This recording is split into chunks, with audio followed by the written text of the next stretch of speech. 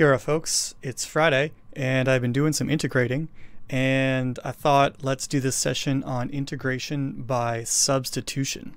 So substitution is kind of a clever trick that you can use in quite a few places. Specifically for integration, it comes in handy. And the basic idea of substitution is that you take your variable that you don't want.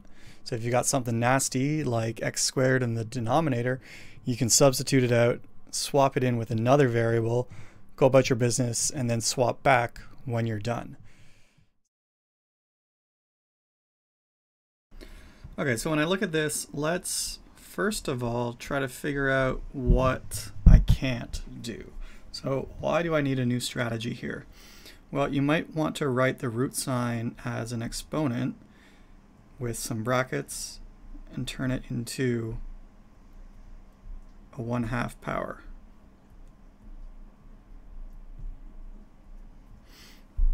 So that seems okay, but if I try to integrate this using the power rule, I'm going to run into an issue here with this x squared.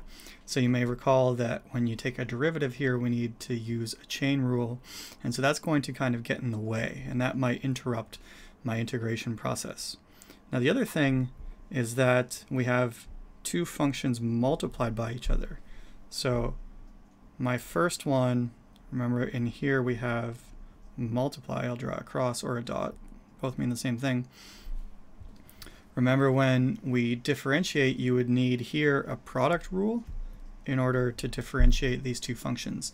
And so again, when you integrate, that is going to get in the way. Okay, so let's clear all that out. So my new strategy is going to involve a change of variable. And I'm going to introduce a substitution, and then I'm going to change my variables. So first of all, when I see something like a root sign like this, that should be an indication to me that I'm going to try to replace what's under that root. So I can integrate the square root, let's say, of x pretty easily. That's no problem. So what I'm going to do is I'm going to take what's under the root here, and I'm going to replace or substitute with another variable. So let's call it u. Substitute with u. So now off to the side, I'm going to do some other work. So I'm going to say let u, my new variable, be x squared plus 3. That's it. That's my substitution. Let u equal x squared plus 3. You of course could use a different letter here, but I'll stick with u. Now next up, I'm trying to get to a point where I can match up all my variables. So in my integral as it stands, I have x, dx, and if I had limits, they would also be x. In my new integral after the substitution, well, here I'm going to want, let's use a green highlighter, here I'm going to want u. So u, I'm going to want a du, and also these variables are going to have to be replaced with u. So all the bits in green there, they're going to need to match up. Okay, let's clean this up a bit. So how do I do this? Well, I have an expression here, and I'm going to differentiate.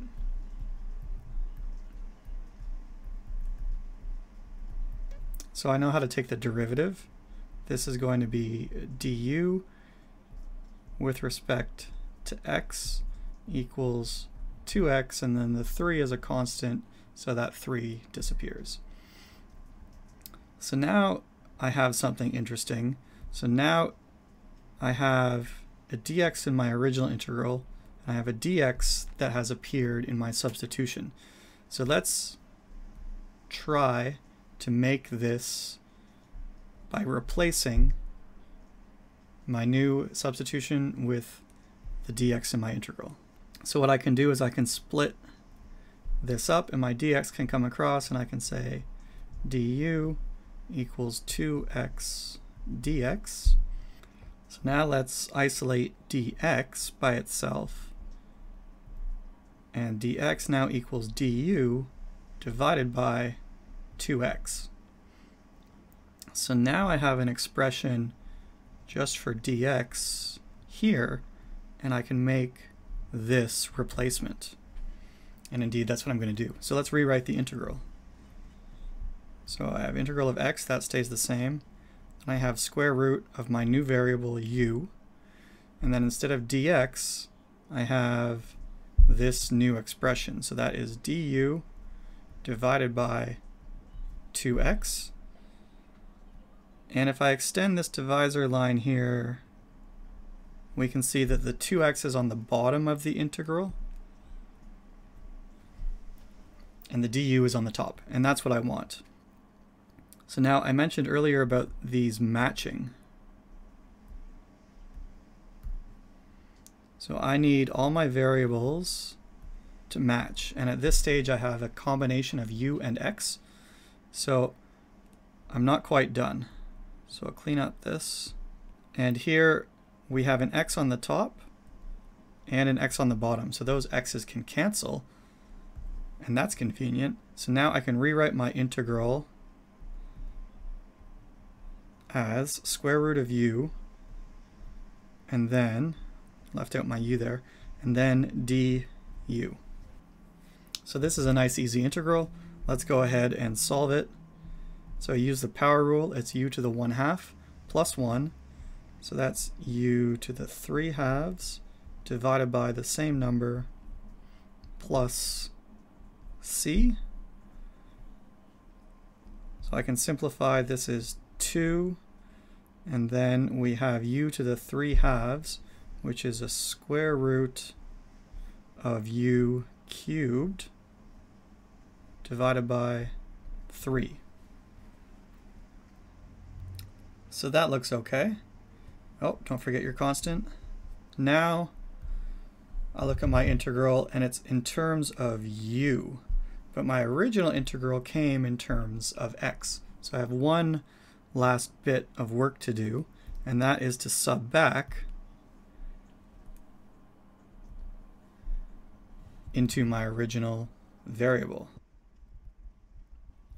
In this case, x, and I know that u equals x squared plus 3, so let's go ahead and replace it, and I'm going to get this integral equals 2/3 square root x squared plus 3 all cubed, whoops, as a plus c. And that should be my final integral after substituting. And now if we look back and we tried to work this out using what we know about our standard integrals, you can see that it might have been quite difficult to come up with that 2/3 coefficient and also the exponent, which would be 3/2 or a square root of something cubed. So that might have been a little bit tricky. So substitution should get us there a bit quicker.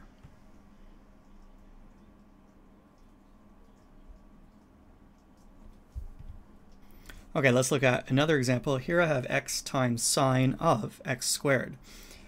So the sine of x squared part,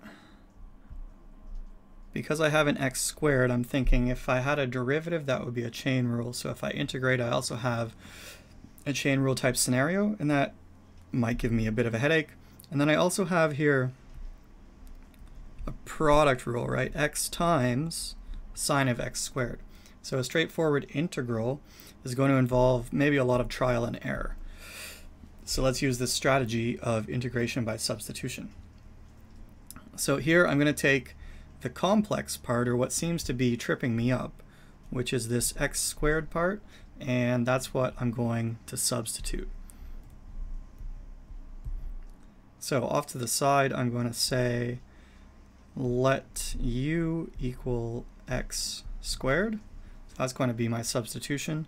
So maybe straight away I'll rewrite my integral.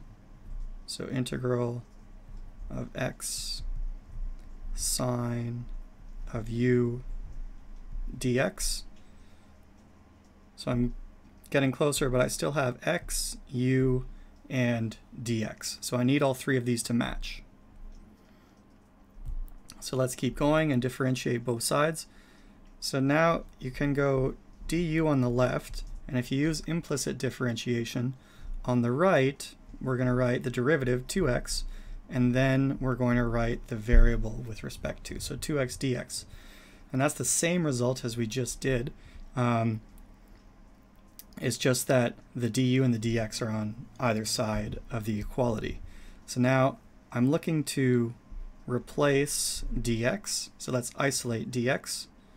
So I can say du over 2x, du over 2x equals dx. And now I have this expression for dx,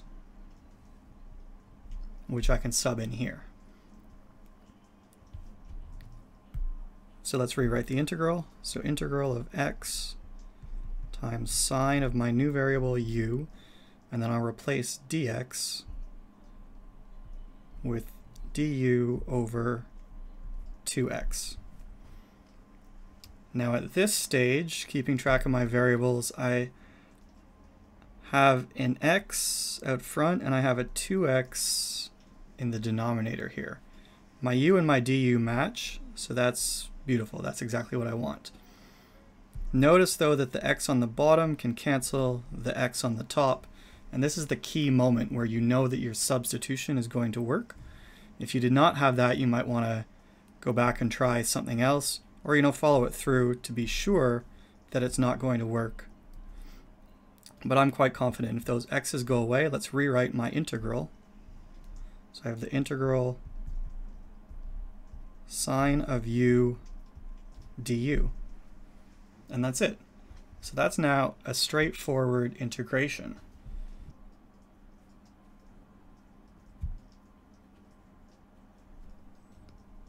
So this integration is negative cosine of u plus my constant.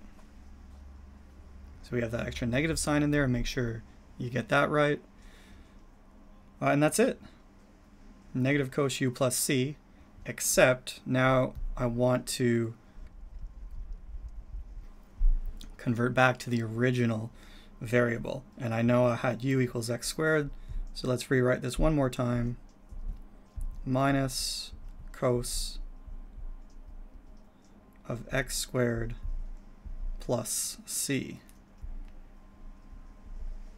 So that doesn't look too tricky actually, minus cos of x squared plus c. One thing we can do here that's always nice about integrating is that we can differentiate to check. So let's go ahead and do that. So let's find the derivative. So d by dx of this expression, negative cosine of x squared. So how do we find this derivative? I'll go down the line below. So the derivative of cosine is negative sine.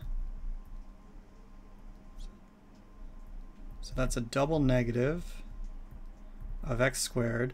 And then I have a chain rule, right? In here, I have a chain rule. So that's going to be times 2x. Double negative turns to positive, and I get 2x sine of x squared. And now I want to compare. So I'm comparing this to my original integral, and I see that I forgot something. So that's actually good that I did this check, right? So what did I forget? I forgot the 2. And at some point along here, if I go back and have a look, I dropped a 2. So here's my 2, which goes on the bottom. So that doesn't change. That doesn't change anything. So let's go back and add it in. Whoops. And now indeed, when I do this derivative to check, well, we have an over 2, so I'll just pop it down the back here, over 2, and that cancels out my 2. So that differentiate to check helped me find that error.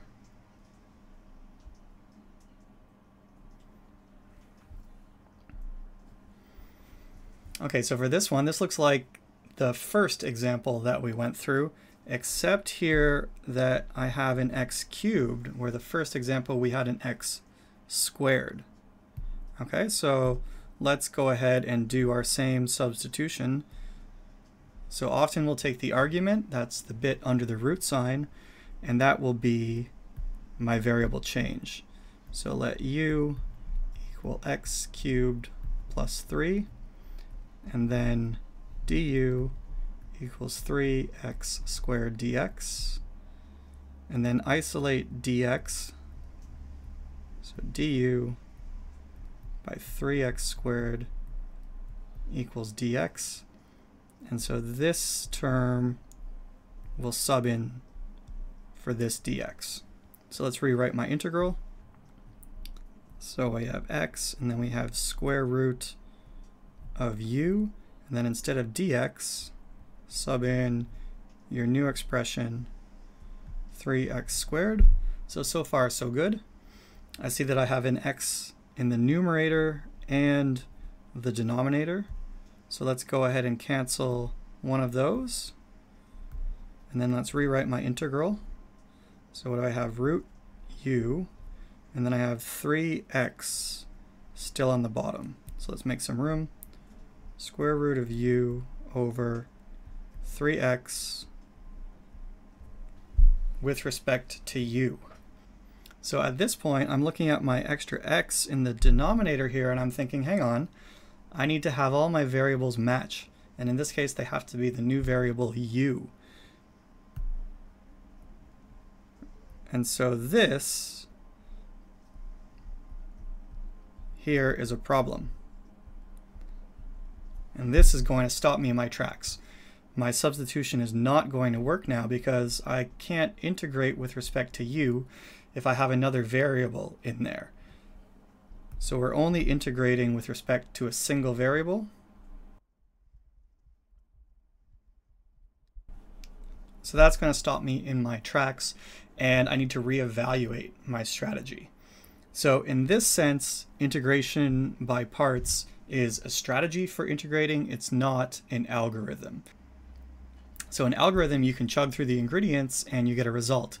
Here you might get stuck. So integration by substitution is a strategy that we're going to put in our toolbox, but you're not guaranteed to come up with that integral when you're done. So that's a key thing to note here, is that if your integration doesn't seem to work out, that's okay. Go back, have another look, because your substitution might not be fit.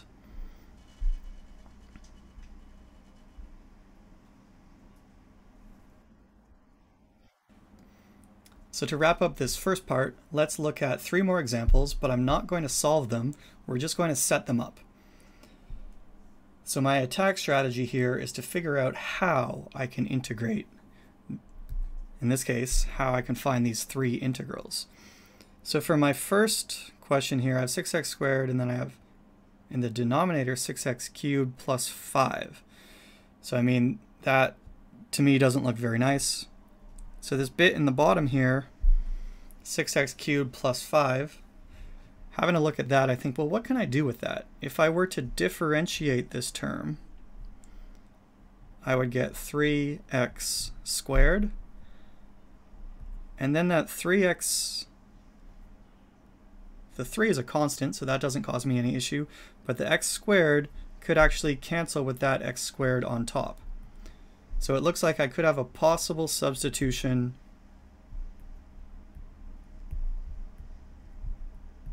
with the denominator here. 6x cubed plus 5. So that looks promising. So I'll leave that there and we will solve it next time. Okay, so having a look at this one, we have sine cubed of x. Remember, if we have an exponent in a trig function, we could rewrite this as sine of x brackets all cubed. And we also have a function times a function, sine cubed x times cos x. So any standard integral probably isn't going to work here, or it's going to be tricky to find the balance. Obviously, when you differentiate and integrate a trig function like sine and cos, you get the opposite. So cos goes to sine and sine goes to cos, depending on the negative sign in there. Okay, but what we can do here as a strategy is we can replace what's inside this so that we have something new, all cubed. So let's say let u equal just sine x. And so then we're going to have u cubed, and thinking ahead, the derivative of sine is cosine, so that derivative may cancel with the cosine. So that might work.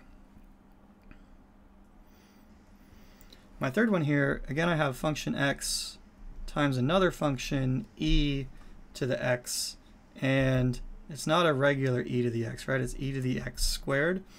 So I might run into an issue with my chain rule in that exponent. So one thing I can do here is I can take this exponent, which looks like it's going to be the tricky part, and let that be my substitution.